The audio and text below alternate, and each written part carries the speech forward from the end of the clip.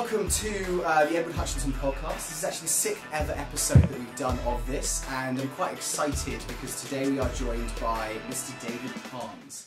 Ed, thanks very much for having me. Absolutely. I feel honoured. Absolutely. Well, I think Fellow we feel Brit. a bit more honoured. Yeah, and that's actually the one thing I was really excited about was I actually remember when I first moved out here and I started selling property, I actually went to one of your listings on St Ives Drive, bumped into James. Yes, I know the one. Yeah. We had two up there actually. You had two up there. Yeah. It was, I think, listed at the time at 15 million. Yeah. I think it was 17,995 if I'm not mistaken. We ended up selling for 15.4. That was a great house. Really? Our client, Evan Gaskin, one of our clients, great builder, puts his heart and soul literally into his projects. Really? That was a great one, and at the time, $2,000 a foot was a good price. And that was it, because I think that was, I'm trying to think back, when we first started 2008, ended 2015, I think was when... Yeah, that sounds about right. Yeah. So I kind of bumped into these guys, and if you don't recognise the name David Parnes, you probably should do if you're into real estate and you follow our content. But he's actually one of the... I called you a character, actually, the other day, but I feel that's a bit weird, because you're playing yourself, not someone else. Yes. So therefore, you're one of the stars of $1 Million Listing LA. I guess so. Yeah, you could say that. And so, thank you so much for joining us today. Because I think we visited one of your open houses a couple of weeks ago, and it was really good just to chat to you. Yes. I'm quite excited because I'm hoping that we're going to do some collaboration soon. But actually, I think there's so many people that are listening out there right now, and actually, I found that out because I sent out a message on our Instagram yesterday and asked if anyone wanted to ask you questions, and we got quite a few through. So David, really? Yeah, we did. So get ready to listen to these questions. Okay. Okay, David. So thank you for coming in. I wanted to actually just get a bit of background about you. Firstly, right. Obviously you're from England. I am from London. London. Yeah, Okay. London, England. London, England. Because a lot of people that I know in England move to London. It's quite like that LA vibe of the UK kind of thing, where people move there from everywhere in the UK. Right. And you get a lot of people that were born and grew up in London. However, there's a huge amount of people that didn't. So you actually grew up there.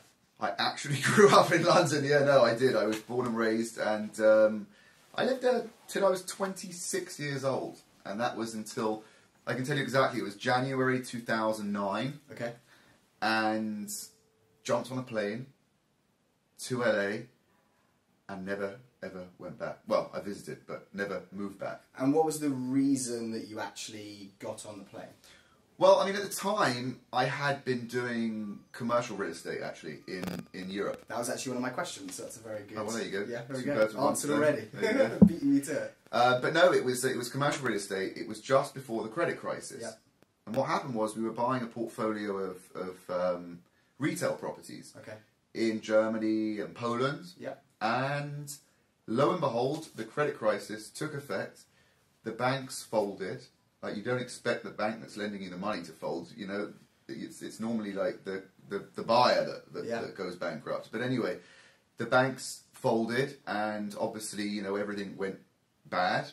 So I was out of a job. So it wasn't the same situation that we saw in the US where they were kind of bailing out the banks. They actually let the banks fold, or... Yes, exactly. Because a lot of it really was a little bit more complex when it came to the commercial real estate as well. Because what happened was, initially, the person that loans you the money sells that loan in batches to another bank, right? Which was the issue in 2008, wasn't right. it? Now, when you have a commitment from one of those banks that are going to lend you when you buy a property, that is the original lender, okay? They went BK, so they can't honour their obligations. Does that make sense? So the banks that got bailed out were maybe the second or third banks that had bought all these loans off of the first banks, because then it's too big to fail, quite literally. Do you see what I mean? These little ones can fail, the big ones can't.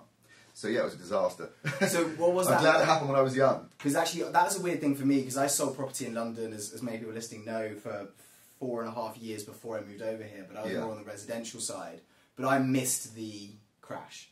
Right. So it was kind of when I got into... you. Yeah, and everyone I was kind of chatting to, they were like, oh, the market's coming back now and it's a bit of a different situation, and obviously I expect that I will see that in my career, so it's quite good to kind of get the insight. Did you literally just wake up one morning, saw the press and were like, what are we going to do? Or... You kind of start to feel it before it happens. Okay. So basically, it was funny actually, because if I take a step back from there, like even before that, when I left university, I went to work for a hedge fund. I worked for free because I couldn't really get a paid job there.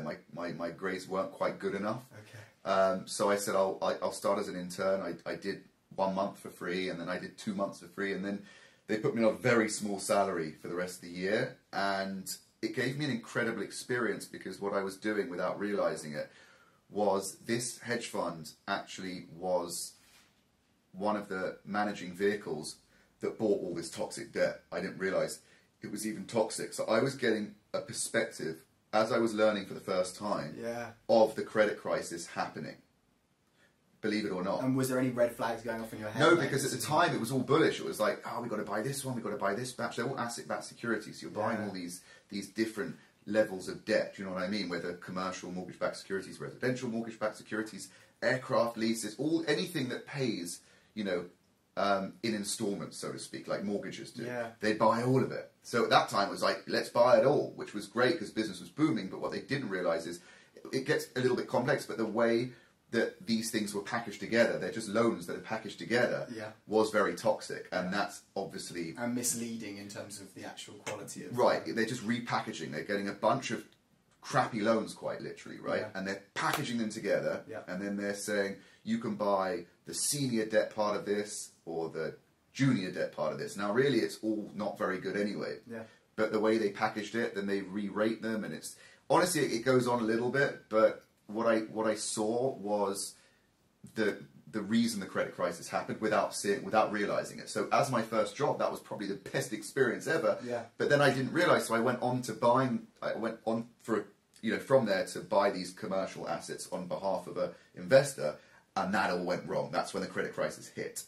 So that experience, don't get me wrong, it was really stressful and it was not very pleasant, but I wouldn't change it for the world, because that has given me such an eye-opener. It's given me so much perspective and experience, and I'm just grateful it happened when I was starting off in my career rather than halfway through or at the end, because frankly I was young and there could have been a lot more damage 100%. To be done personally than there was. Because now, you're a married man now with a kid. Yeah, I got huge responsibilities now. So I suppose actually if you're kind of banking on making that certain amount of money per year, kind of that security, that could have been a really kind of... Well, I mean, it's, when you're, I mean, it started when I was probably about 23 to about 26, just before I moved here. Yeah, I didn't have responsibilities. I could, just get up, brush myself off, jump on a plane, and then come to Los Angeles and start fresh, which I did.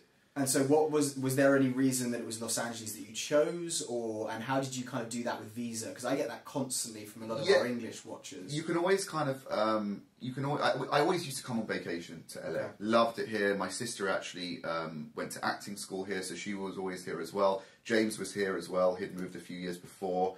And it was just kind of like I had nothing to lose, basically. And I loved LA, so I came here, got sponsored, obviously, and then basically just started trading commodities for a bit, and then James and I started up our company. And it was like, honestly, it was almost a shot for nothing. We didn't really know LA real estate. You don't know it until you really get stuck in. I didn't grow up here. So, everything was learnt from scratch, but, I've always loved real estate, and I've actually always loved residential real estate. I've always loved houses since I was a kid. I'd walk around with my parents and just go and look at the houses that they were building. They've always built houses as well. And I'd just be obsessed with all the details at like 8 years old, like unhealthily.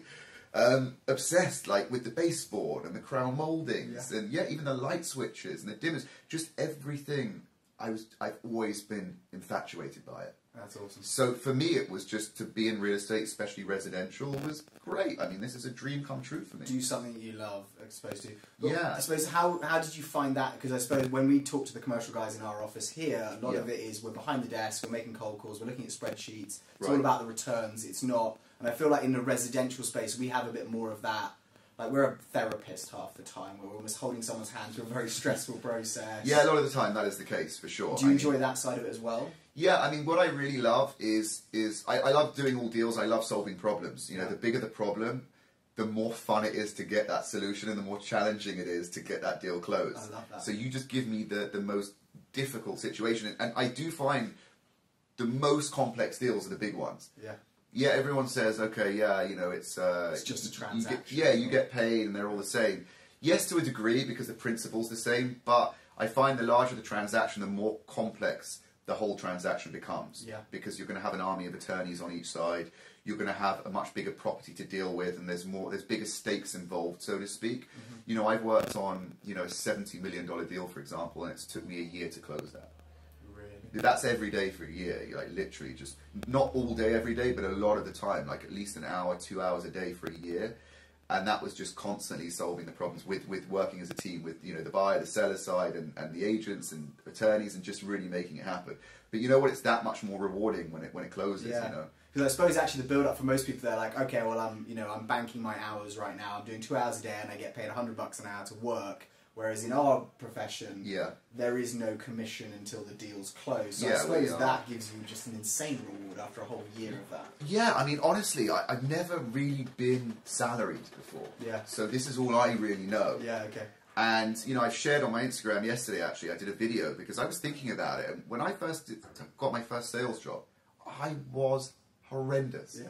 Like, I am not a natural salesperson. I'm really not. Really? No, 100% not. Because I remember I had this job, it was selling advertising space over the phone, right?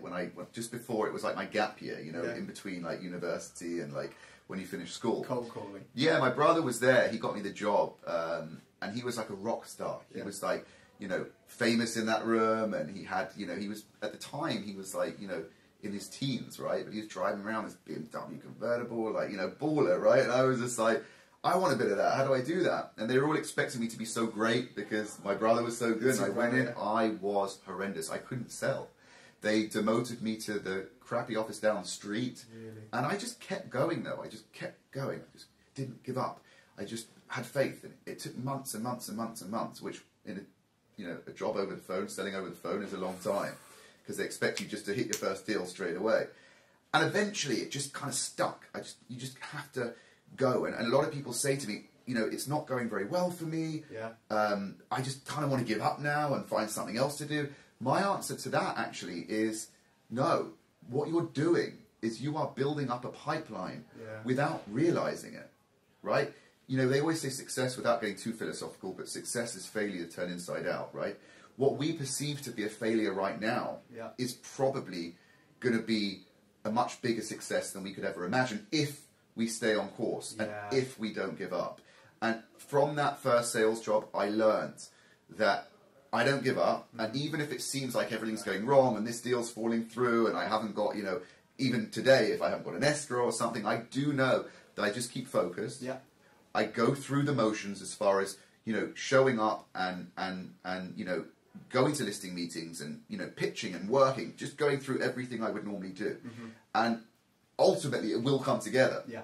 Because it's a proven industry we're in. Yeah. You know? People sell real estate everywhere. Definitely. And I just believe in any sales job not giving up. And you don't have to be a natural at it either. You just have to learn your craft. If you're not a natural, you might just have to work a little bit harder or a lot harder in order to hit that wave. But you will hit it if you don't give up. So you were making cold calls, but that I think is the thing, isn't it? It's almost you're teaching yourself a skill, because I did the same thing at kind of Foxtons, and I'm sure it wasn't maybe nearly the same level of calls that you were putting out, but it was like you're supposed to do 100 outbound phone calls per day, and it's all registered on the system, and every day you should do that. And when you first start out and people are just hanging up on you and saying like, what the hell, you kind of take it in you as if it's an insult to you. That's another thing. Personal thing. Yeah, you can't. That's such a good point you raised. You can't take it personally. Yeah, you got it. You're going to hear in sales. You're going to hear 20 no's before you hear a yes, typically. Yeah, and that's just part of the game. You've got to just let it roll off your shoulder and not let it get to you, because the moment the emotions come in, then the self-doubt comes in, and then I can't comes in, and the negatives come in, and the reality is, that's just going to distract us from doing our job. We need to stay as focused as possible. And it's not always easy because, there are pressures in life, and hearing no's all the time, can get the better of you. But it happens for everyone. We're all in the same boat. Yeah. But I maintain that if you don't give up and you remain focused and go through the motions that you're meant to go through, and keep that optimism, just keep that belief that right now it might not be happening, but it will work out in the future. Yeah. It will work out. Yeah. And I maintain that. I really believe that. So it's almost it's having the goal of what you're trying to achieve in your mindset. Yes. And doing everything in terms of those daily steps to get there and not giving up on it. Exactly. Yeah. It's you just got to go through the motions. You have to do what's needed to be done, whether you want to do it or not. Yeah. Whether you believe that it's going to work out or not.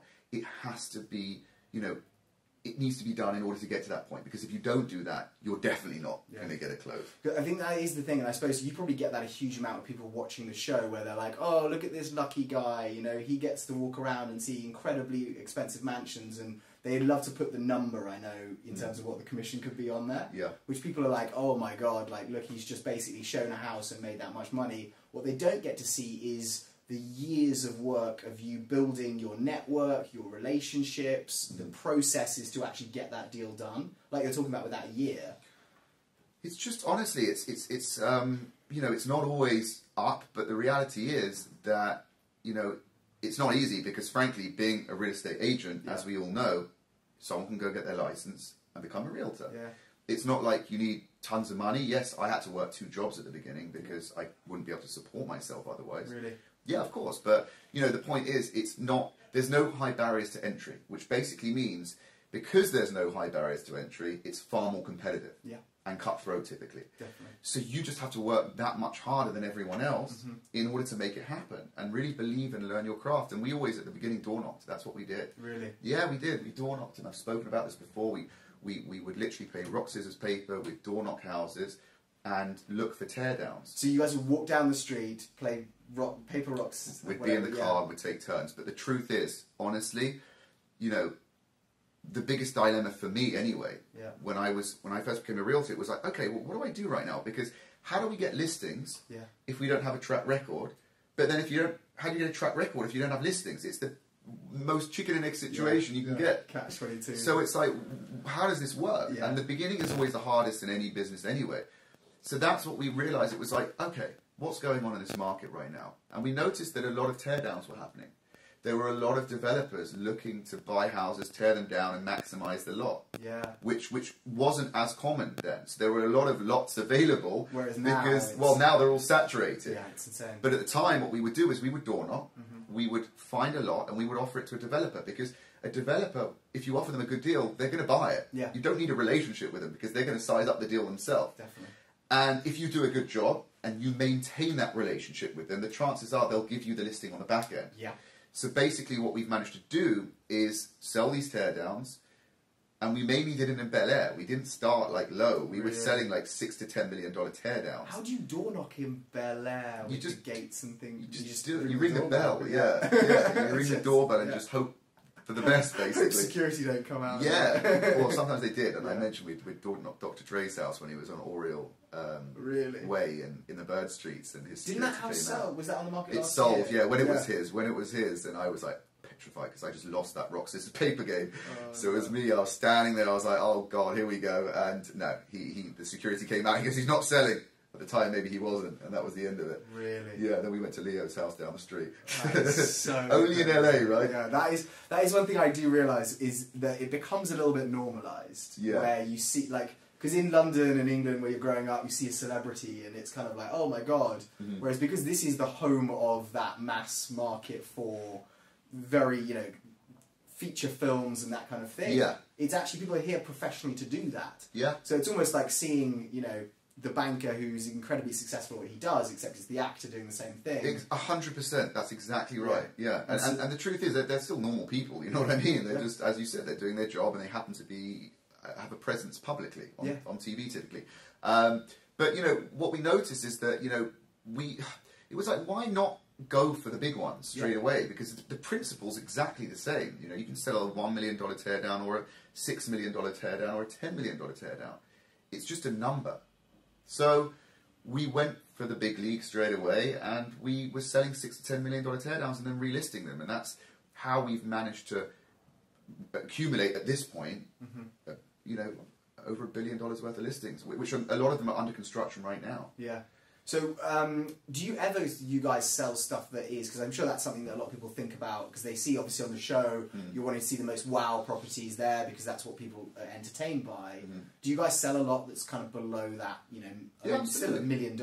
I say that and everyone's 100%. Out there is thinking $1 million is still an insane amount of money. It is an insane amount of money, absolutely. We will sell anything from $1 million to $200 million, But the point is that, it's important to sell all levels of real estate, because it's not every day you're going to pop a $50 million deal or even a $15 million deal. So it's very important whether you're selling these big properties still to focus on the smaller ones as well, because they are the bread and butter. They're going to pay your bills in the meantime. And I suppose that's exactly the thing. If you saw an economic downturn of like the 2008 situation, people still need to live somewhere and move, from their own life effects and what's going on with them. Whereas the people buying the 15 mil can probably afford to hold off for a couple of years. So there's far more buyers at the $2 to $3 to $4, even $5 million level than there are at the 20, 30, 40, $50 million level. And that means that you're going to do more of those deals. Do you see what I'm saying? Than the big ones. It's just a numbers game at the end of the day. So yeah, absolutely, we do all the full range. So here's a really good question that you may have gone through before in the past and it may be out there, but how did you and James meet? Oh, right. Okay, so James and I, we grew up together. Our mums were best friends. So both in London? Both in London. We knew each other from day one. It wasn't like you were going to school together, it was like family, friends kind of situation? Yeah, our mums were best friends. That's so cool. Yeah. And so when did James head out here, and were you kind of coming out here and seeing him, and he was here full time when you moved out? He was out here, I come out for summers. He was here for about 3 years before me, or 4 years before me, something like that. Wow, okay. So he was out here already. Yeah, no, I come and visit, and we party and go crazy. Yeah. That's how we were. And then, when I moved out here, we kind of got serious and really, set up the company and never looked back. Wow, okay.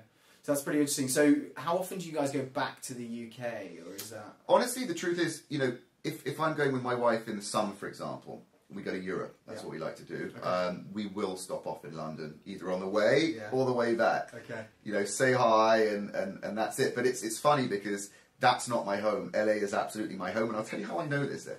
Because when I was a kid and I used to go away on vacation, right? Yeah. I'd always be like, okay, time to go back to London now, which was home. Yeah. If I go to London, I'm like, okay, time to go back to LA now, which is home. I know that this is my home for that reason, and I love it here. I mean, it's a beautiful way of life. Yeah, I absolutely love it. And actually, it's funny you say that, because it's been the last couple of times that I've flown back to London where it's been that switch. Because originally, when you first move out here, you're like, oh, we do things differently in London. Like, oh, we don't have stop signs, we do traffic lights, and this is how we do it. My brain is now shifted so that when I'm going back to London and I'm driving down the streets, I'm like, oh, did they always do that? Like, it's strange, isn't it? Yeah, my normal is now LA. I'm a horrendous driver anyway, so the truth is, whether I'm driving in LA or London, it's not probably going to end very well. I didn't think I was that bad, but everyone says I'm the worst driver. Really? Apparently I'm terrible. Well, that's good to know. If we go and tour some properties together, you're going to drive. We're going to drive. Yeah, my wife doesn't even let me drive when she's in the car. She drives. Yeah. It's like the opposite situation with me and my wife. I'm like, can you please, babe, just give me the keys, because I do not want to be. Oh really? Are you serious? That is hysterical. She's just so aggressive, and I don't know whether it's like growing up, but she just pushes her way to the front of everything, and it stresses me out massively. Oh, that is brilliant. That's another thing that I find really weird, is how many people in LA complain about LA traffic. Yeah, they have no idea. Oh my god, they have no idea. Yeah, this is great. Yeah. This is perfect. It is amazing, isn't it? And nothing wrong with LA traffic, as far as I'm concerned. Yeah, I suppose we don't have the tube here, but that's actually soon to change, or Apparently so, yeah. But you know what? The reality is, even if you're in traffic in LA, even if you're sitting in your car in traffic, the sun's shining. Yeah. Except for today. Yeah, exactly. You know what I mean? It's like it's not, the sun's shining, the sky's blue, it's like, everything seems more spaced out and relaxed. So it's even being in a traffic jam, it just doesn't feel like a London traffic jam. Do you know what I mean? No, definitely. 100% agree.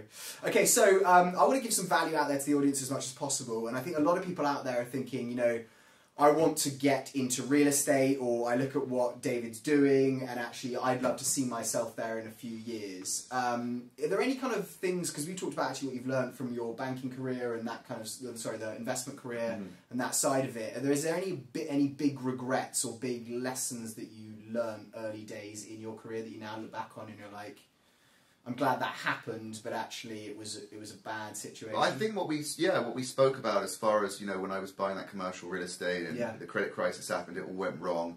It's kind of like, I would probably say that, in hindsight, I don't regret anything, because it's all part of the experience and the learning curve. Okay.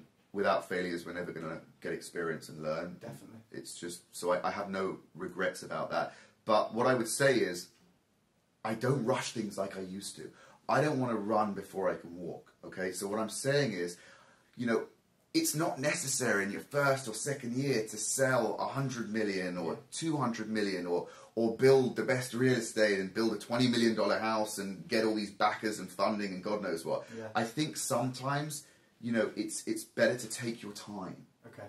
You know, that's the only thing I can think of. I was like, I want to be successful now. I want to be successful today. Yeah. Doesn't work like that, because the beginning is the foundation, and you need to build a strong foundation, because you can be a one-hit wonder and then it can collapse as quickly as it's built. But if it's built over time, it's going to be a stronger foundation. It's going to be more difficult for that to crumble. Does that make sense? 100%. So I think just not rush, stay in the moment, and you know, from my experience, just, and I should actually listen to myself say this, because sometimes I go off track, but, you know, have patience. Yeah. You know, I need to focus on my patience as well. Definitely. Because, you know, sometimes things don't need to happen when I want them to happen. Yeah. Sometimes the result's going to be better if I let go to a degree and be patient and wait for the outcome. Yeah. Because there's only so much we have control over, you know what I mean? We don't want to start controlling the stuff we don't have control over, because that's when it starts to get messy. So I think differentiating between that and learning to let go and be patient is hugely important. Yeah, I completely agree with that. Because actually that's weird, because that just pinged something in my head. When I first started working and selling property in London, when we used to make those calls, they used to say you need to be listening 80% of the time and speaking 20% of the time. That's great. Because a huge amount of people, I think, go on the phone and they're like, oh, it's an amazing property. You know who tells me that? Mauricio. Really? I look up to Mauricio a lot. Yeah. Like I credit so much of anything I've achieved in real estate to Mauricio. Really? 100%. We do a lot together, and he gives me great advice. But he does say, you know, listen. Yeah. You know, you don't always need to be talking. Yeah. If you slow down and listen, you're going to hear from the client what they're asking. Definitely. Because sometimes you can talk over that and miss the point completely. 100%.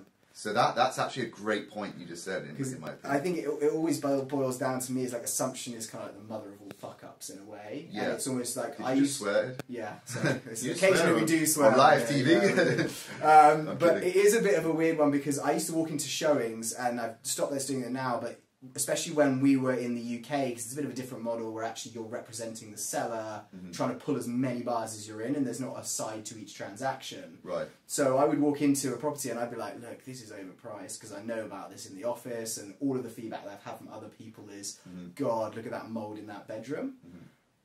When I used to walk in and go, oh, you know, don't worry about the mould in the bedroom, it's an awful thing, but it's fine, that used to like cause things in their head. If I didn't say anything, people would be like, oh, you know what, there's mould there, but we know that, and it would almost, it wouldn't cause, everyone adapts in their own way and sees it from their own perspective, and the least that you can try and influence that way, and be patient, stand back and let them kind of make their own thoughts and then react to that. Yeah, I mean, I get your point as far as like the mould thing goes, but look, as far as, you know, anything like that, you absolutely want to disclose it and make it very clear that that's there. You know, our industry and it should be about disclosure. Yeah. Disclose everything, but the point is that, you know, I've noticed that the more I talk, the less I hear. 100%. And I think back to your point, it's hugely important for us to be able to listen, because we'll be able to give the right answers, not the wrong answers otherwise. Yeah, 100%. Because we're there to serve people at the end of the day. You Yeah. know, we want to make sure we're giving them what they need and giving them the best advice to our knowledge that we can give them. But the advice we're going to give them should be based on their questions and what they want, rather than what we think they want. 100%. So I love that point you made. Yeah, no, definitely. Don't know about the mould part, but yeah. Yeah, no, the mould was really a bad example on that. I mean, I only should have said, kidding, yeah, no, I know exactly what you mean. But it's a lot time. less regulated in the UK with that kind of situation, because we don't have licenses. Yeah, and I like this. Yeah, but I like disclosure. I Yeah. think we should absolutely disclose everything, Honesty, and I think, that's yeah, absolutely, transparency, honesty. Why not? Yeah. You know, why should we be hiding anything? I don't believe that. You know, I think everything should be disclosed and just, you know, presented correctly. That's my opinion. I have a strong belief on that. No, I completely agree, because that is the long term. There's a huge amount of people, I think, who think, oh, I want the paycheck and I'm going to just lie as much as I can. You're going to get the paycheck, and you're going to get it the right way, Yeah. and you're going to get paychecks for longer if you're honest in it. Long term vision versus, oh, I just want to do my short term 100%. reward right now. Yeah, and not just from a selfish perspective, it's kind of nice to do right by someone as well, you know what I mean? So you get a good night's sleep at the end of the day, because actually you don't feel like you're like actually trying to well, sweep you know you've done right, and I think, you know, we have a choice in life in general to Yeah. do the right thing or the wrong thing by people. And I think that I don't think it's right to, try and, pull a fast one on anyone, Yeah. because A, it's going to come back on you, and B, it's not right. Yeah. And it doesn't need to be done. Definitely. In my opinion. Yeah, That's my definitely, opinion. 100%. So, actually, I really heard something the other day that actually apparently in the UK now you can get a 0% mortgage. No way. Yeah, they've just released another. Let's go back to the UK then. That is what my question's going to be. Do you think that we are going to go down that path again, even though it was 11 years ago? Who's lending at 0%? That's a good question. Actually, I need to look into that. Yeah. And if anyone's out there, I probably wouldn't recommend getting a 0% mortgage with a ridiculous interest rate, because you're going to find yourself in a bit of trouble. But similarly, do you think we're going to are you seeing the mortgage market? You mean 100% mortgage? Yes. Oh, I see what you're 0% saying. down payment. Oh, okay, fine. So they'll lend 100% on the property. Which is kind of the early stages of what we saw in 2008. That over leverage is pretty dangerous. Yeah. And exactly right. That's not what you want to see. Do you think that we're going to kind of go that way again? Because it does seem that the lending laws are being relaxed in some way. Lending laws have been relaxed, and I think, look, we're in a capitalist society, and at the end of the day, yes, it's relatively regulated, but the truth is that the banks will always win. Yeah. The banks need to make money. The banks make money by making loans. The more loans the banks make, the more money they make. So ultimately, it kind of makes sense that they're going to become more aggressive on the lending again, and they probably already have started to. Yeah. I mean, I don't think it's anywhere near what it was, but let's just hope it doesn't get to that point again, because then it's a false market we're in. Yeah. I think the market we're in right now is a real market, just to be clear, Yeah. because there's a lot of all cash, there is a lot of good loans and low leverage, but if it did get to that, it would be a little bit worrying. Do you think then that we're actually going to see a steady increase in rates in terms of the mortgage over the next couple of years? I think it really depends on the stock market as well, but I think that, borrowing rates versus interest rates are, different. There's always a margin factored in. So, interest rates can go up and borrowing rates can still go down, depending typically on the stock market. From what I've seen anyway, I could be wrong, but from what I've seen. So I think borrowing rates are actually quite low right now. Yeah. They're actually very attractive.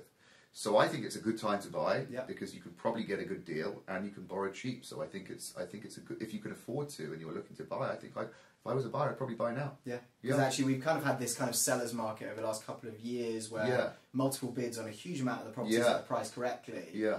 I felt a little bit of a slowdown in that, but not in kind of like, oh my god, we're going straight to a buyer's market. It just feels like it's kind of just leveled out quite well. Yes, it has. Do you think that's going to be the case for the next couple of years? Or what? I mean, obviously we're not Nostradamus that I always like to say. Yeah, I was going to say, I don't have a crystal ball, Yeah. but I wish I did. Yeah. I think it's just that the market's leveled off a bit. Yeah. And it has shifted a little bit more towards being a buyer's market, but I don't think it's a major correction or a crash. I think it's just, shifted slightly from a buyer's to a seller's, from a seller's to a buyer's market. But I think that the value in Los Angeles is there. Yeah. I think it's great value, but I also think it's very subjective as well. Yeah. There's a lot of not so great houses that have been asking crazy money because they think they can comp it against something great that's been built. Yeah. And I think that's just kind of leveling off a little bit. But I think that if it's a great house and it's well located, Yeah. and it has the right aspect and the right floor plan and the right, lifestyle, it's going to sell. It's going to sell. Yeah, I mean, I've seen price per square foot records being broken in West Hollywood with new constructions in the last month. Really? Yeah. So that's actually, that's a very good sign, because I get that constantly from a lot of our buyer clients who are like, oh, I'm looking to buy, but actually I'm hearing the market softening a bit, maybe I should hold off for 6 months. And I'm like, it's just not a good idea generally. I would say just learn the market, get aware of it, because actually, yes, in 6 months it could be a better situation, it could be worse, who knows? Yeah. And actually you could have missed out on the property that you really liked and have to kind of... And if you're buying long term, I mean, if I'm buying a house to live in for the next Yeah. 10, even 20, 30 years, who knows, right? Yeah.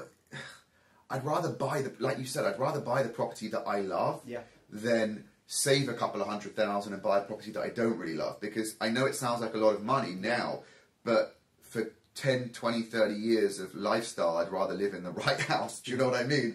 And that's going to become immaterial over the long term anyway, that price differentiation. So I think it's like, I think, honestly, I would rather, like you said, buy what I like now, even if it costs a little bit more, if it's the right house, If it's, over the long term. Right? We do lose that a little bit in our heads, I think, because I heard a comedian say that the other day when someone turned around and went, if I buy my house today, that's great, but what happens if it loses 5% in value over the next 12 months? It's going to gain that 5% and probably many more 5% over the next 10 years. I don't know, I think the years, comedian's response was, I suppose you'll just have to live in it. Like, that's the reason you're actually buying the house, you know what I mean? Brilliant, brilliant response. I mean, that's it in a nutshell. But we're so used to that. It's like, okay, you're buying an appreciating asset, even though it's something that actually is getting older, it's not as up with the times as it necessarily was, but we have this mindset where, you know what, you're buying something, it's got to be worth more in the future, and we don't really factor in the fact that you're going to have a good life living in a beautiful home. Yeah, in a location that you really actually enjoy. Absolutely. Okay, what about this, David? Because we've seen, obviously, I think, in the press, and obviously I think you get a bit more of an insider's knowledge of this, but we've seen some pretty big high-priced sales. I know we saw a £95 million one in London by Ken Griffin. Yeah, I saw that. I think 2 days later he bought $238 million in New York. Right?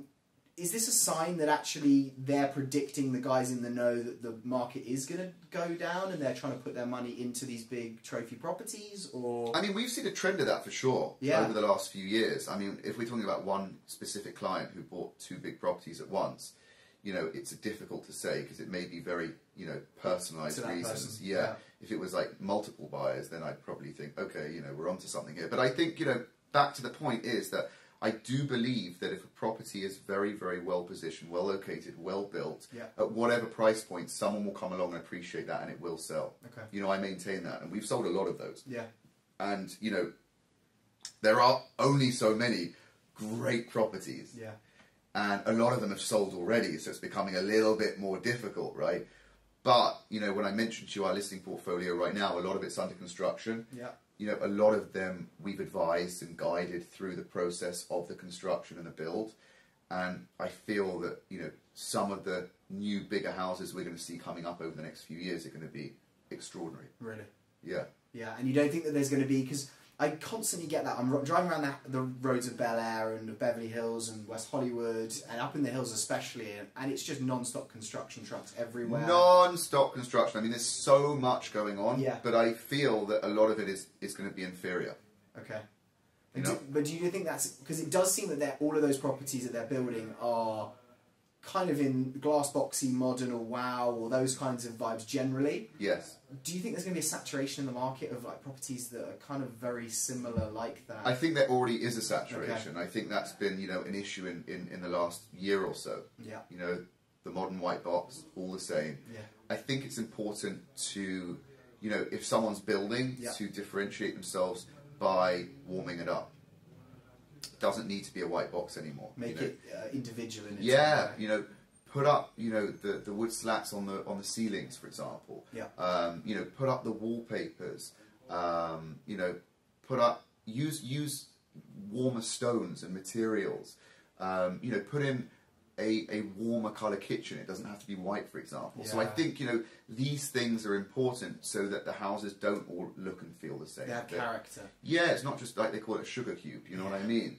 So I think, you know, I think it's important. And I think actually developers are catching on to that now. So I think we're seeing a trend of more of that style, warmer style, as opposed to the white boxes. But, you know, some of the white boxes are great. Yeah. But it's just if they're all very similar, then it's not that great. And especially if it's just drywall up, you know what I mean? And glass and that's it. They need to actually spend some money on the closets and the kitchen and, you know, all the finishes.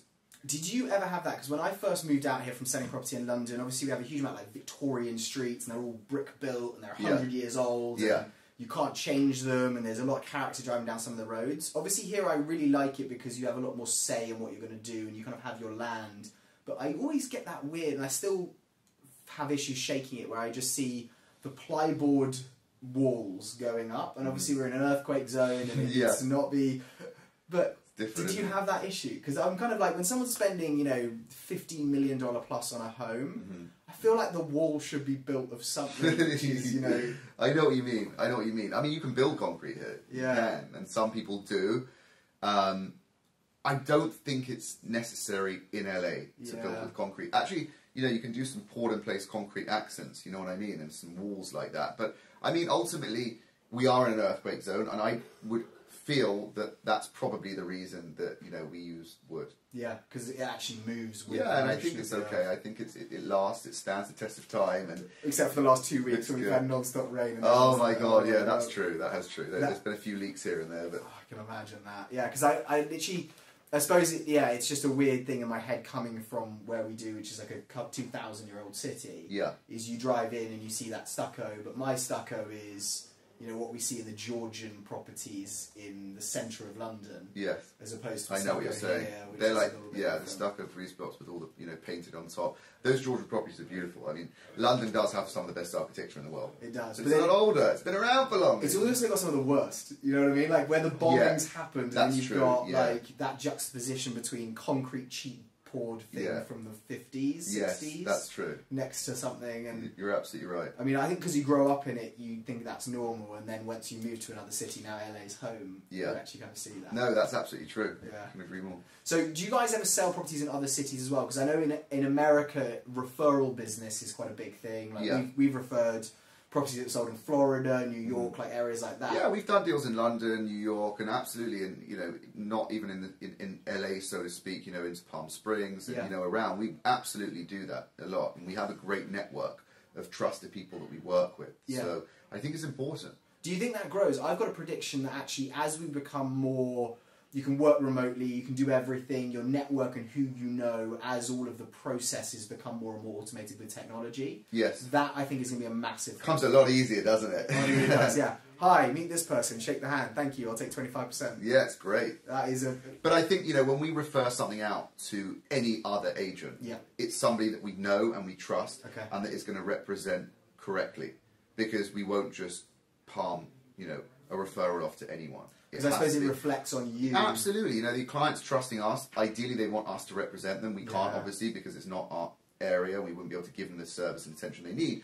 So the next best thing is for us to really go or recommend someone and refer it to someone that we know and trust. Okay. I would not give a referral to just anyone in a million years. Yeah, okay. And I suppose actually at the level you're kind of selling a lot of properties at, those people probably value that level of service way higher than someone else. And I think, absolutely. And I think it's important. You know, our reputation is everything. You know, our name is pretty much the most important thing in this business. Yeah.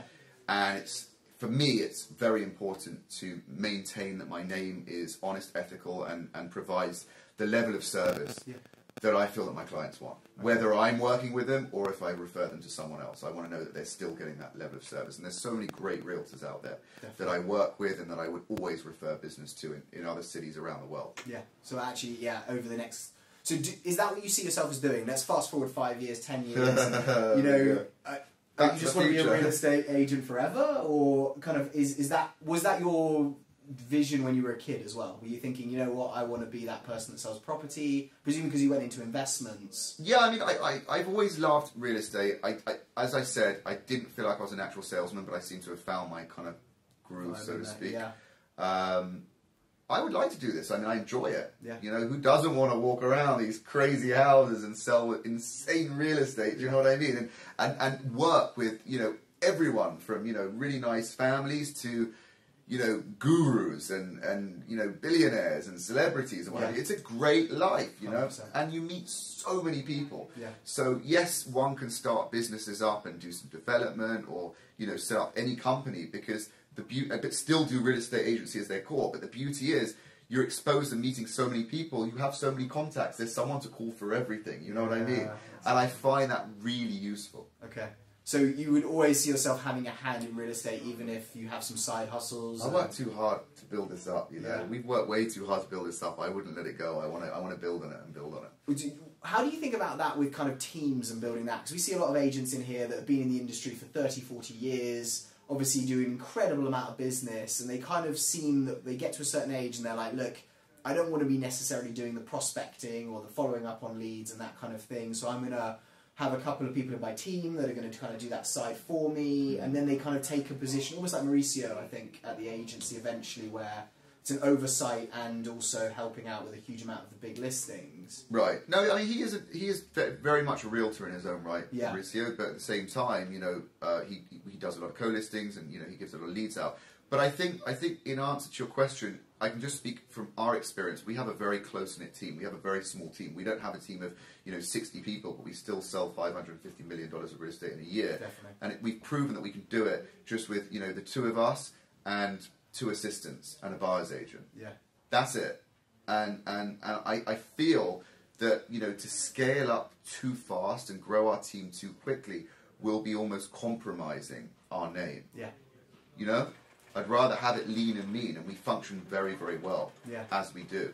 So if it ain't broke, don't fix there it. you go. That's the way I look at it. No, I think you're right, because I think we see some guys, actually like Aaron Kerman in our office. Who, and I'm not slating. Listen, there's great teams out there. Yeah. There are great teams. I'm just saying from our perspective, from our experience, this is what's worked for us. So don't get me wrong on that. There are great teams out there. No, and I think you're right, because actually you do it the way you do it best. Yeah. And then you kind of react to that. And there's some people who are incredibly good at managing 100 people. Yeah. But maybe, you know, there's more advantage, especially I think sometimes in the people that we deal with, is keeping that a lot more focused and actually having a knowledge of what everyone's doing and advising that, as opposed to, this is what we're going to do, everyone, go out and do it, and then finding out that things and just firefighting issues, I think, can lead from those bigger teams. Yeah. Okay, so let's round it up, actually, David. Thank you so much for joining us today. Thank you for having me. I want to leave our listeners with just one last piece of value. If you were right now an 18-year-old coming out of school,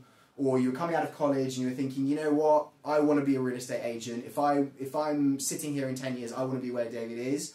What would be your piece of advice in terms of getting started in the business? Is there one core thing that you think that person, because we've discussed quite a lot of it already, so it may just be reiterating what we've already said, but is there anything where you would be like, look, this is what I would do if I was fast-forwarded back and I'm now 18 coming out of school? Yeah, get your licence firstly, if you're in LA, that is. May need that. Yeah, find a mentor. Okay. You know, someone you look up to. Yeah. That whether you're working as an intern, just to get the experience and see how they operate. Yeah. And offer to sit open houses. You will get so many leads. You can build your business by sitting other people's open houses. Yeah. Come on, like you're sitting there, you're seeing direct clients, you're seeing, you know, buyers, you're going to meet sellers, you're going to meet neighbours that might sell one day. Yeah. You're just going to grow that contact list and you're going to follow up on it. And you're going to build your business that way. That's how I would do it. I love that. A bit of door knocking doesn't do any harm either. Door knocking does not do harm. Because actually, I'm actually sitting someone else's open house this weekend, actually. We've got a couple of lease listings right now. I am a big believer in that. Because face-to-face, I think, is actually the key. Absolutely. Yeah, and actually that's why we do these podcasts and we talk to people, because it is almost that gateway drug to someone seeing your face, getting to know you, and really... Like, I love it now, and I suppose you must have a very extreme version of it where people walk up to you and they're like, "Hi, David," like I've done actually, because actually they feel like they know you, they've seen you on TV, and actually it's kind of like... Well, I'm not Brad Pitt, let's just get some perspective here. Yeah, you're right, okay. But no, I mean, I think we live in a great environment, we work in a great environment, it's a great community. Yeah. Everyone, you know, I like to have great relationships with other agents because I love to do deals with them, and it's always nice to have that agent that you've got a good relationship with on the other side of the transaction, because it just makes everything so much smoother and more pleasant. So, you know, from an agent to agent perspective, I think that's probably one of the most important relationships. Yeah, definitely. Okay, then, so thank you so much. If people are out there watching, obviously they can see you on TV, but if they want to come and follow you, tune into your story, where should they go? On Instagram, I presume? Yeah, Instagram, at David Bond Street. Bond Street. Bond ST. Bond ST. I'm actually uploading some videos periodically about just my experience, just some advice, answering questions, and sharing my experiences. And it's become quite useful for me to learn from other people, from their experiences, and also to answer any questions they may have. Definitely. And actually, we may have some collaborations in the future, guys. We're going to go and hopefully have some... We will have some collaborations. I don't want to commit you to this on the record. Don't worry, it's all good. I enjoy working with you, Ed. Yeah, exactly. So we will hopefully get some more content with David. We'll go and see some of the stuff that they're working on, because I definitely look up to these guys at Bond Street Partners. And if you guys have any questions at all that you want us to put across to David as well, reach out to us. As you obviously know, because you're listening, Hutch Johnston is kind of our main account. Email me at any time, Edward at Hutchinson Johnstone, and I will try and get any questions across to David as we possibly can and get you guys some answers. But I hope you guys have a great day wherever you are. Thank you for tuning in and listening. Thank you so much, David, again for joining us. Thank you so much. Let us know what we should do next time, how we should make this better, and how we should build this community. All right, thanks, guys. Goodbye. Rock and roll.